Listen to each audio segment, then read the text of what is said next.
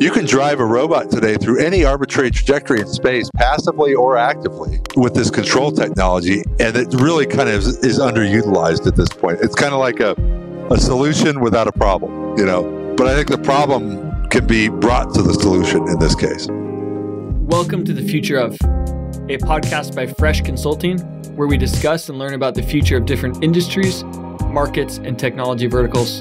Together, we'll chat with leaders and experts in the field and discuss how we can shape the future human experience. I'm your host, Jeff Dance.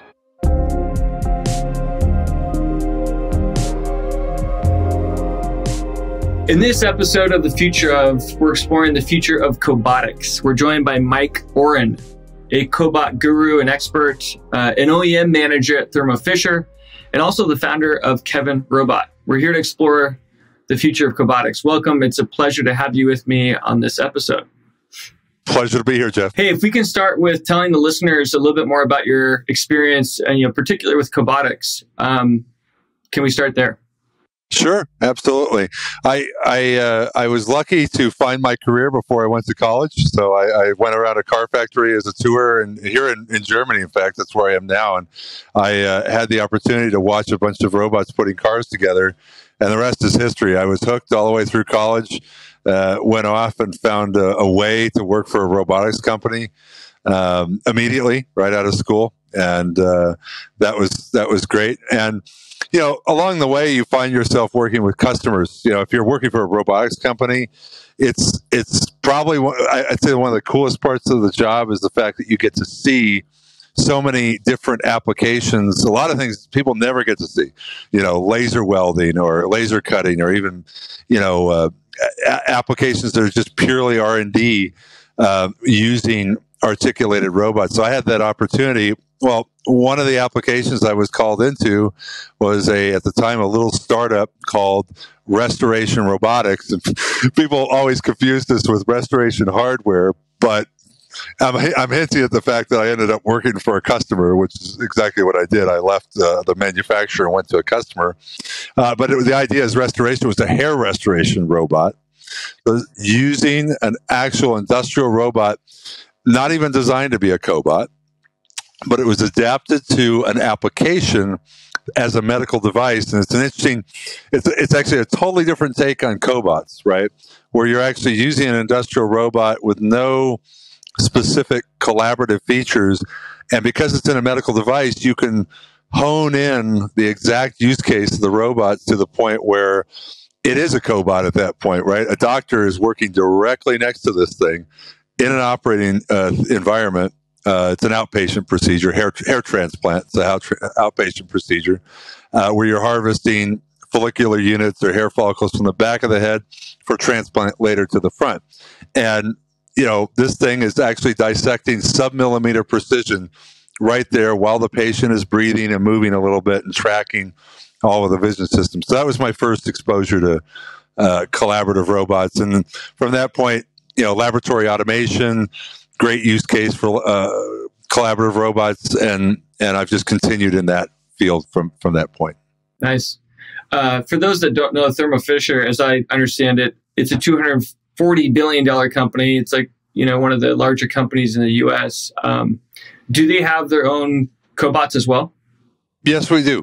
Yeah, we have a series of collaborative robots that are used for primarily laboratory automation applications, and combination of research as well as what I would call production applications. Anytime you're doing batches, you can do batch processing of samples.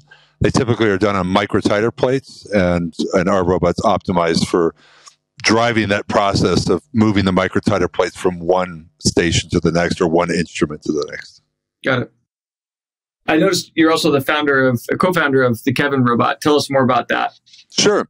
Kevin Robot was really was a few of us that were involved in bringing Kevin Robot to life. So I actually got to know the Fraunhofer Institute in Germany over the course of my career as I was working in the life science industry. And there was an opportunity to work together with them on a higher level with bringing to life this idea of combining technologies. So Fraunhofer is a bit of a technology incubator, if you will, where they've had spin-off companies in various areas of both mobile robots as well as mobile robot navigation and collaborative applications. So they have two spin-offs they've already spun out. They've become companies that are based in Stuttgart, one of which built a mobile robot platform, so a base that can essentially use omnidirectional wheels to navigate in any direction. Right, the advantage of omnidirectional is you don't have to necessarily steer like a car. You can just shift left, right, forward, back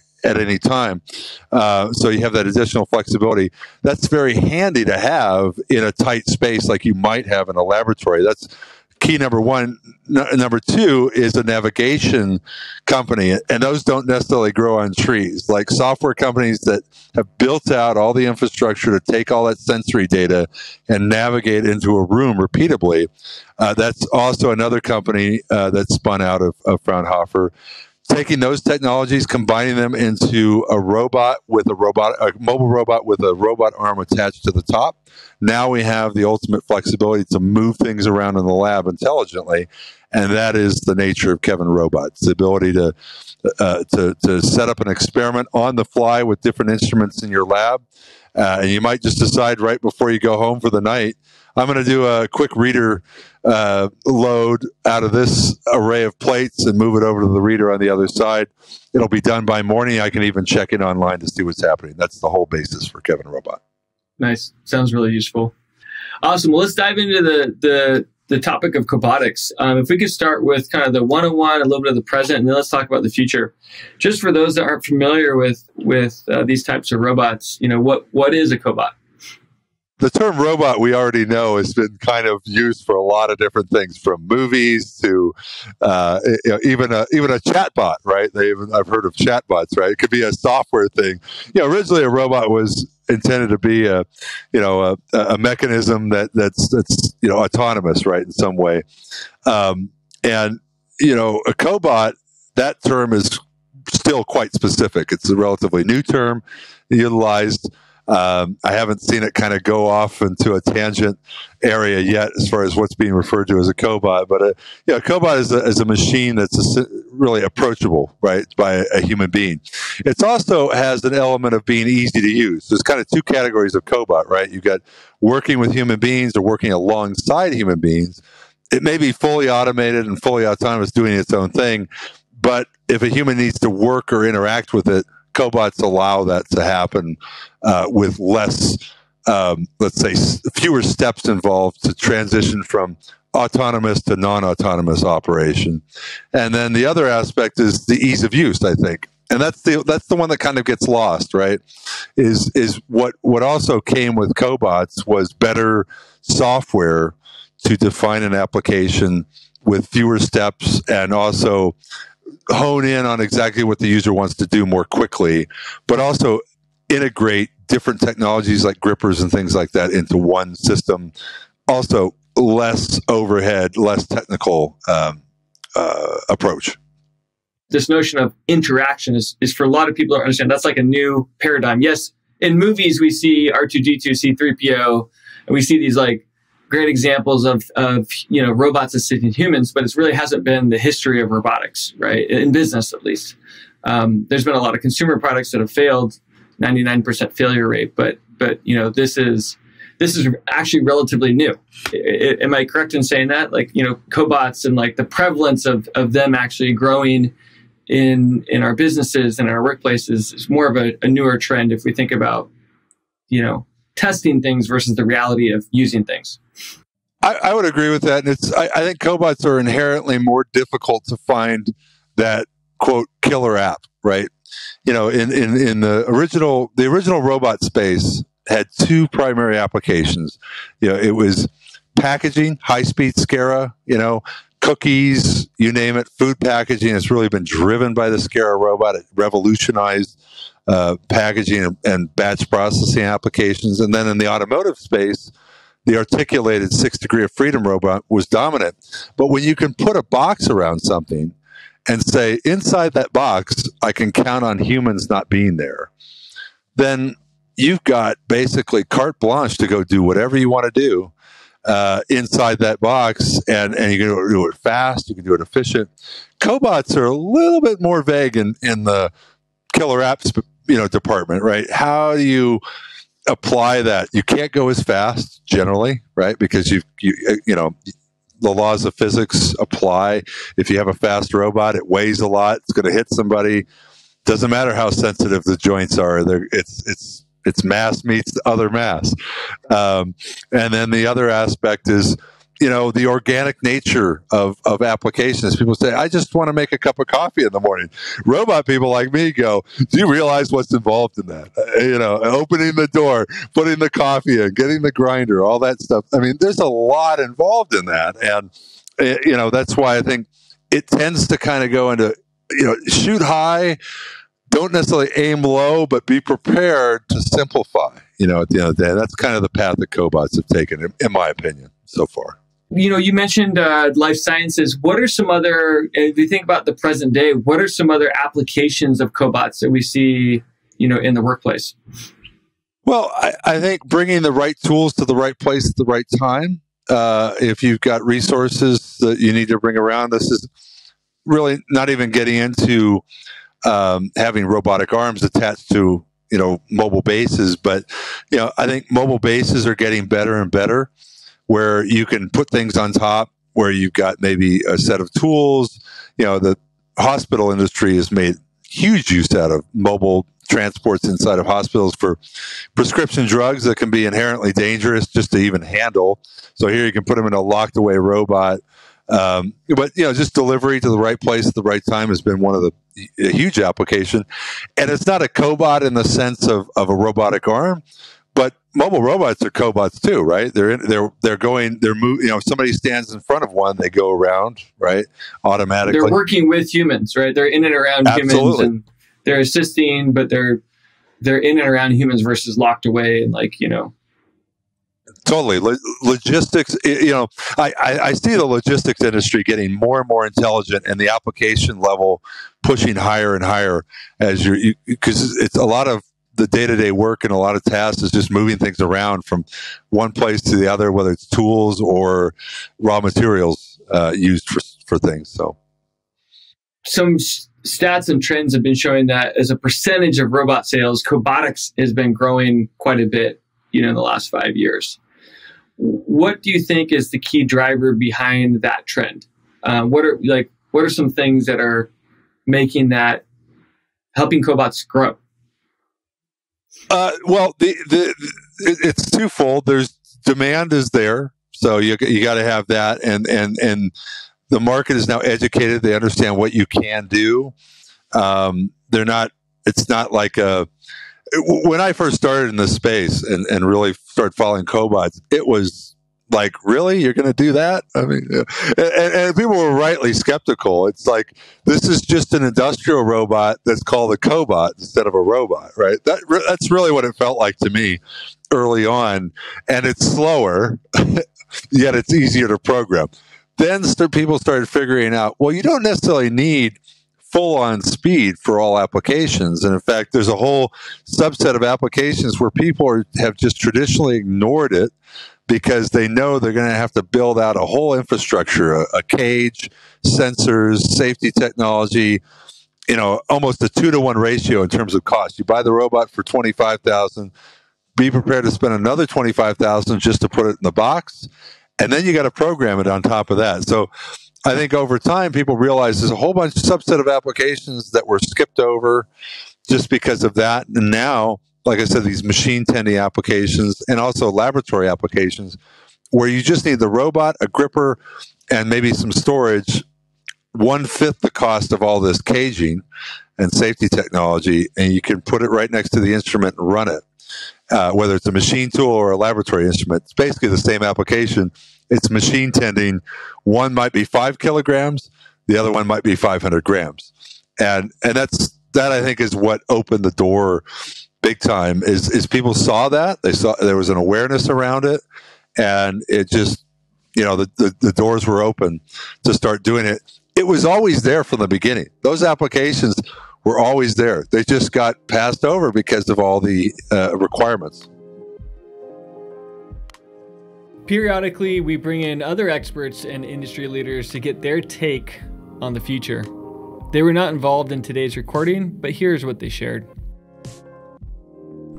Hi, I'm John Houston, and I'm the lead robotics engineer here at Fresh. Cobotics is a really broad term, and it's often visualized in ARM-based scenarios, but it's more than that. I think that Cobotics is really going to take off in the realm of human augmentation. A vision system, for example, that keeps a heavy equipment operator from running over a person accidentally is just as much of a cobot as an arm helping to assemble cars on a factory floor. We don't need to take the human out of the equation completely. Anything that makes the human more efficient, safer, etc. is a huge gain, and to be limited by this false barrier of full autonomy before anybody sees it, right, is silly, and I think that it's really limiting the development of a lot of great technology.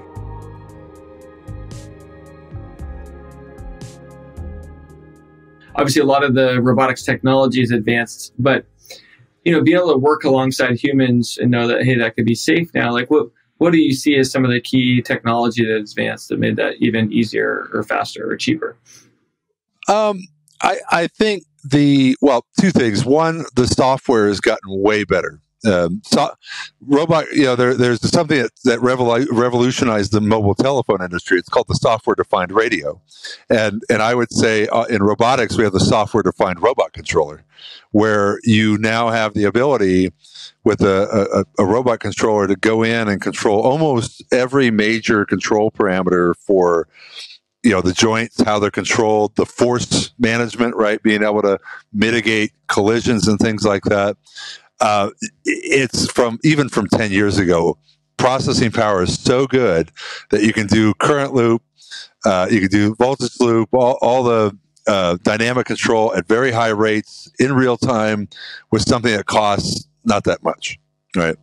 And that has really revolutionized like how you can bring this technology to market with a relatively reasonable price, and the software to do it, right? The program, the robot has come up so well that you don't necessarily have to have a programming background to work with these machines, right? You still need to work through the process of what you want to do with the robot and some of the mechanics of it, but the training, the barrier to entry on training is way lower than it used to be in that case. And I think it's one of the big factors. It has a little bit to do with the hardware, but it's really on the software side that I think has brought it to market in a bigger way. And they said the future of robots is probably software, right? As price comes down, as all the types of robots, become more available, I'd see that continue to advance. I guess, you think about our smartphone, right? It's like once you have that platform, it's like the proliferation of the apps made those things, definitely way more useful. It's interesting that on our team, we've been working on where you are, this notion of like where you are in a indoor space as well as where you are from outdoor space. And we've been focused on like small degrees, like precision accuracy, but that's actually been a hard problem to do well. And you had mentioned the institute in Germany that has some serious software about navigation and kind of where you are and that sort of thing, and then the usability software about programming things of what do you want it to do. But I think the mobility and navigation of like where you are, I think we've been watching that advance for like the last 5 years, and I think as we think about robots running around us and getting to where they need to go, and then picking something up and going someplace else, right? That seems to be a major advance as well to support cobotics that aren't in a single space, right?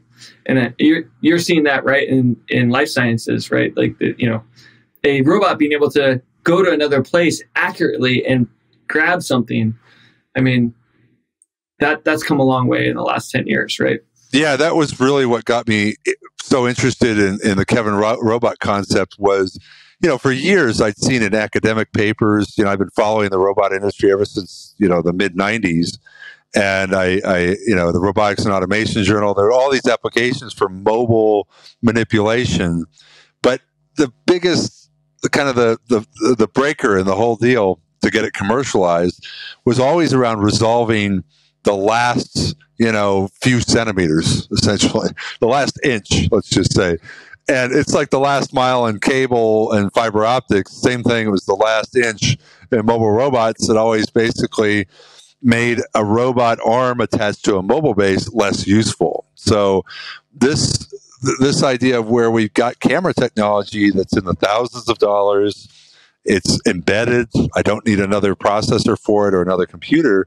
I can put it on board a mobile platform and really get full power out of the robot arm that's sitting on top of that mobile platform. That's a game changer. And doing that in real time from one station to the next without having to really train the user any differently on how to teach the robot, they can run this process and not worry about it. So that's definitely a huge game changer to take it to the next level. Who are some of the biggest kind of cobotic producers? I know Thermo Fisher has some product lines around this and kind of focused on life sciences, it seems like. But who are some of the other big kind of cobot producers in the world that you think should be watching? Yeah, there's really there's two categories there. There's companies that were built on the foundation of being cobot companies to begin with. I think the number one is going to be Universal Robots out of Denmark. No doubt about it. They've grown, and I've watched them grow in time. Another one is my former employer, used to be called Precise Automation. It's now owned by Brooks. Brooks Automation is famous for semiconductor robots. We were purely a collaborative robot company, right? We didn't, when we got into that space just because of the life science industry primarily. And,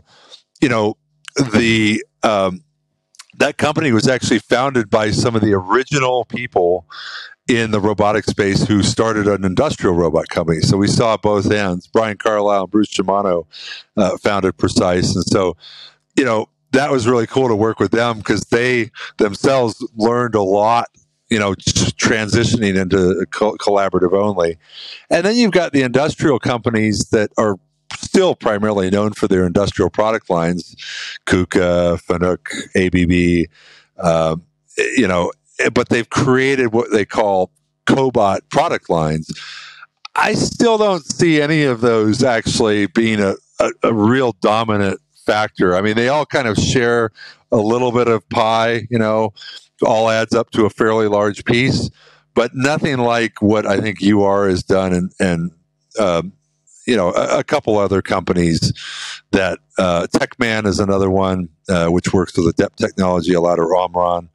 I mean, and you also see a lot of similar robots coming out of China that don't really have a major play in the North American or European market.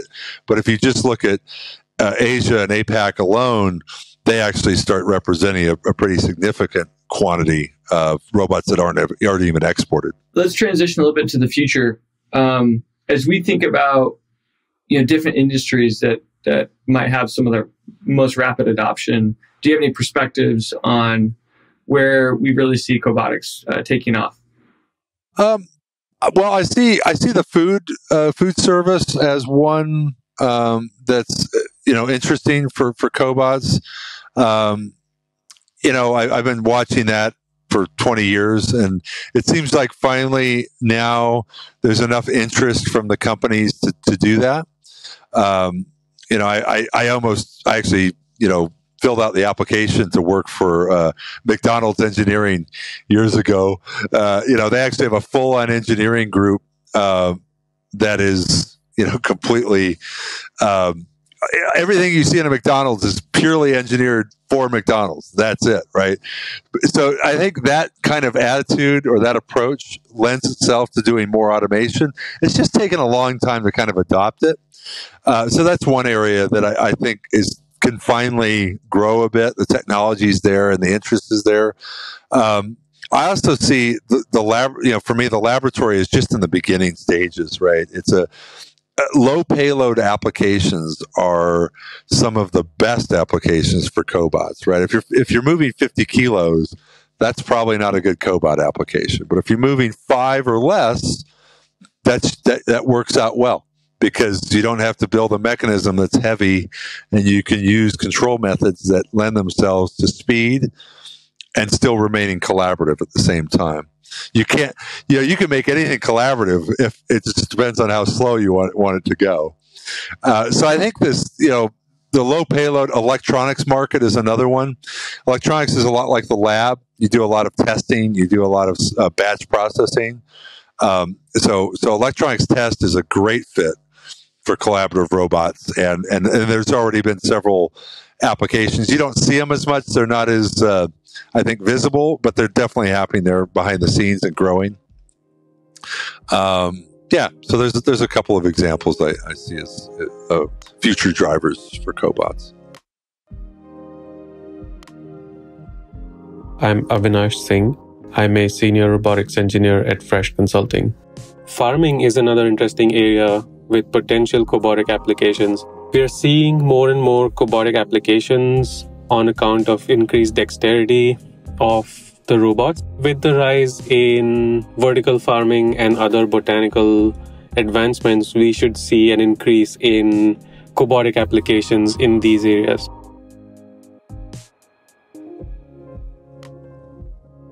What do you think will be one of the big steps forward for cobotics? Like, are there some technologies still that, like, obviously we've had just this rapid confluence of technology in the last 15 years coming together to make things faster, easier for robots in general, cheaper. But what else do you think is sort of on the verge that will help things really grow? Or do you think we already have the technology, it's just sort of a matter of time? Well, I equate it to the autonomous car industry, right? There's sort of the last 1% of that. We see, 99% it's fine. 1% not so much. So that 1% is going to take a lot of time. I hold fast on that opinion about the whole awareness, the awareness around the machine, whatever it is, whether it's a car or robotic arm. I think awareness is another area where, the next step from collaborative robots, where you've got better tools, kind of like the tools that you have that help you drive a car better, the lane management, the thing that beeps at you when your closing rate's too fast with the car in front of you or with the car behind you if you're backing up, either way. These awareness and mitigation technologies took years to get installed in the vehicles, but they're tremendously helpful. I think with robots, awareness technology and the ability to do more sophisticated auto teaching, also, basically giving the user the ability to, present the part in a less precise way and still get a reliable outcome. This area is still very kind of top-down approach, right? Your machine vision it depends on a lot of things being right before everything else works out, right? And I think, getting that fewer things that you have to get exactly right speeds things up at the end of the day, right? You can more fluidly go in, move to the next step in any given process. And I think it's just that connection to the human. If it's a cobot, right, you've got human interaction as part of the process. The setup process is also part of the process, even though you're not doing it as often. That's an area that still could use a lot of work, right? Making it easier to use the robot, implement the robot. Yeah, that makes sense. It's interesting to think about it's maybe not just the robot itself and it advancing. It's all that contextual stuff around you and how the robot interfaces with its context, right? Human interactability and usability is an often overlooked but crucial aspect of cobotics. We need to start looking past the simple buttons and screens to more of a human form of interaction. For example, if I were going to hand something to a person, they would see what I was doing and instinctively reach out to receive it from me. I think that by making these robot interactions intuitive, we open doors to more robotic applications.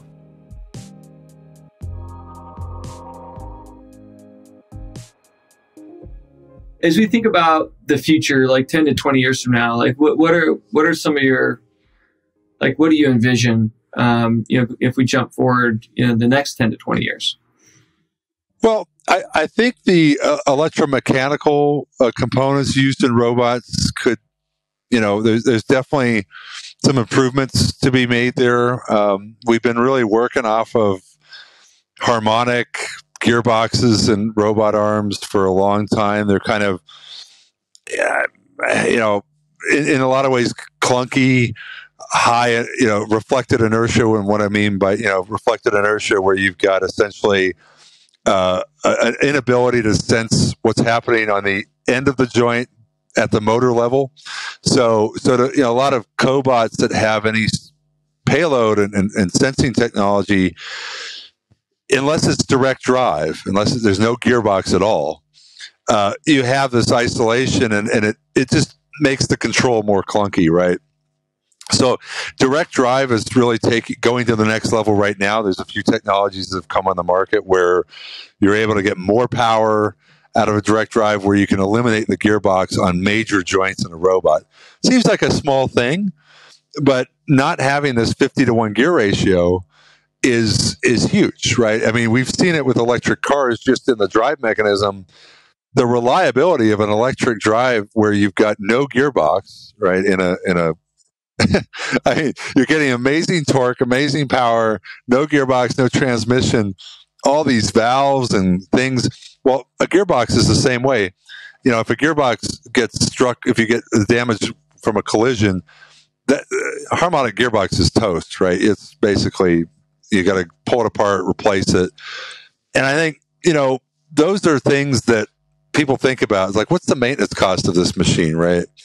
And I think for cobots, because the payloads are so low, you can eliminate gearboxes with a technology, but we're already seeing it. There's some robots on the market now that are using major joints that have direct drive. So I think that's a big step. It'll simplify the design of robots and give people a lot more flexibility. And then also shrinking the controllers.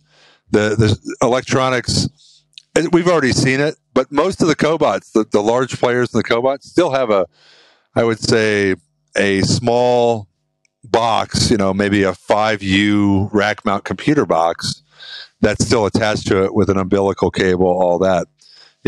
That's going to go too across the board, I think. I think people will be able to embed the controllers.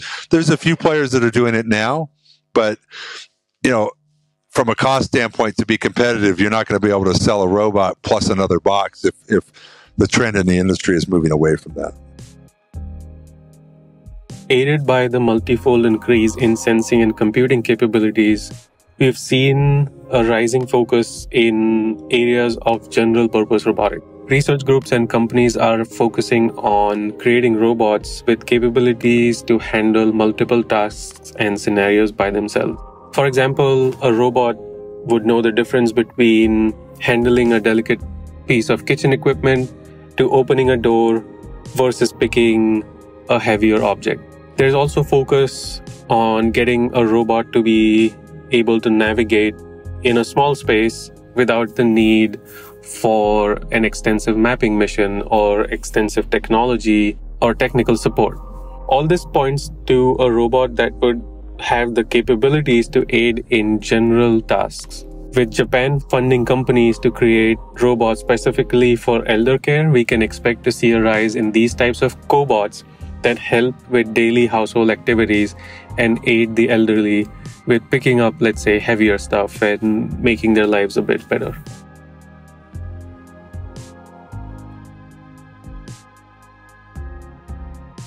Do you see cobots, replacing any jobs in the future? Is there just helping us be more productive? So maybe one person doesn't need to hire as many people because they have more support. They're more productive themselves. Any thoughts? A lot of people fear robots and they hear cobots and it's like, oh, it's maybe like a multiplier of fear. If you think about dirty, dull, dangerous, it kind of makes sense. But as we think about the emergence of robots kind of working in and around us, any thoughts on the economy or jobs and how that things could be affected? No, I don't really see any applications where it's a true one-to-one replacement of people. I mean, in the case of the machine tending application, most companies have actually increased their headcount, even though they've adopted several cobots. And that's a very big space for universal robots and other what I would call industrial cobot companies.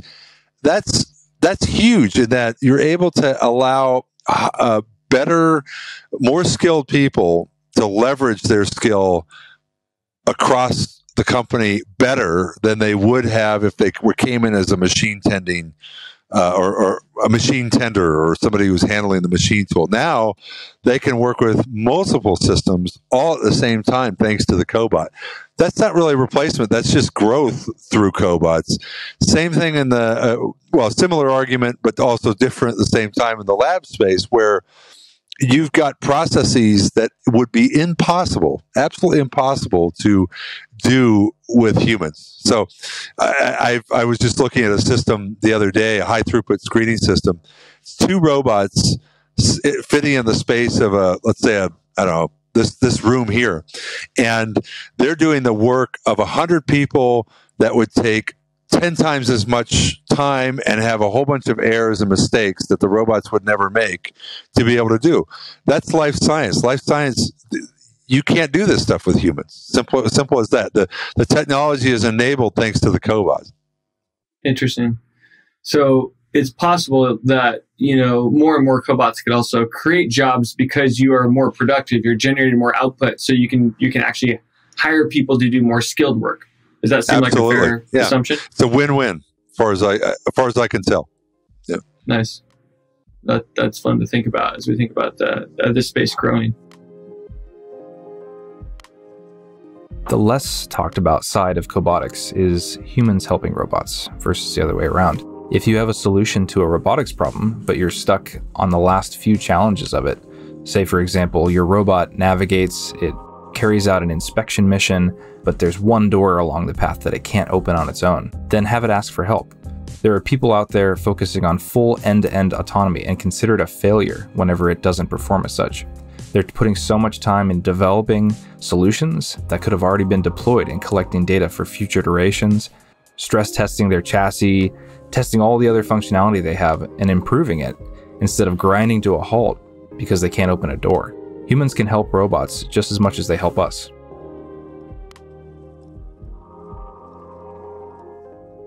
This has been a great conversation. I have a few more questions before we kind of wrap up. One is, what do you think would be like one of the coolest experiences with Cobots? Like, what's like a really cool use case that you can think about? I had the opportunity to use the world's first pneumatic Cobot, which is it's a machine that's built by a company in Esslingen, Germany. It's called Festo, and it's actually, I always kind of wrote it off as pneumatics are so. It's so odd to think of a robot actually being powered by pneumatic, energy, and the ability to actually servo a pneumatically controlled or pneumatically powered joint. But it's got some work. They're working on some things, but it's incredibly smooth. And I thought this thing could be amazing for orthopedic recovery. Right? Anyone needs to go through a motion, because I've never felt a robotic arm so buttery smooth when all 6 degrees of freedom. And this thing could replicate, let's say I've got a problem in my wrist. You could actually do a therapeutic movement where it's guided through this very smooth range of motion. Whereas with these harmonic driven robots would just be so clunky and jolty, and you'd have variations, hysteresis in the forces applied. So to me, I thought that would be kind of, to me, it would be a really next level use case, as well as, giving a practical application for the pneumatics right out of the gate. If we could make that happen, I think that'd be cool. That's cool. I think as we think about the problems in the future around aging and, taking care of our elderly family, or population in general. Obviously, Japan's working on this a lot right now, but that seems to be, a game changer type of technology that could play a big role in the future. Yeah, it's been interesting to watch what they've done in Japan with assistive robots. Toyota, Honda, they've all had projects around that, and some amazing R&D has come from that. I mean, what Boston Dynamics has done, the fact that the robot can be pushed over, get up on its own, and it doesn't bother it at all. It just keeps on going, and you've got Spot walking around the streets, navigating all by itself. I mean, those are. I mean, that's beyond novelty, I'll have to say. I mean, yeah, the videos are fun to watch, but I mean, the R&D that's coming from that is amazing. And I'd love to see, more true human contact applications with robots like physiotherapy and things like that, because that's one that gets overlooked, right? It's like, but the robot mechanisms, the software-defined robot controller, you can drive a robot today through any arbitrary trajectory in space, passively or actively, with this control technology, and it really kind of is underutilized at this point. It's kind of like a solution without a problem, But I think the problem can be brought to the solution in this case. We've mostly been focused on robots that look like robot arms and AMRs that go around places. I'd also like to bring up miniature scale robots. These are still in research phases, but there are a lot of research groups that have started using miniature scale robots as surgery aids that can be released in a human body and travel to a certain part and get imaging or attack a tumor and stuff like that. This would be an amazing area to see growth in, and this would be an indispensable tool once it's more usable to a surgeon and the group of doctors that today have to perform an invasive surgery may not need to do that in the future.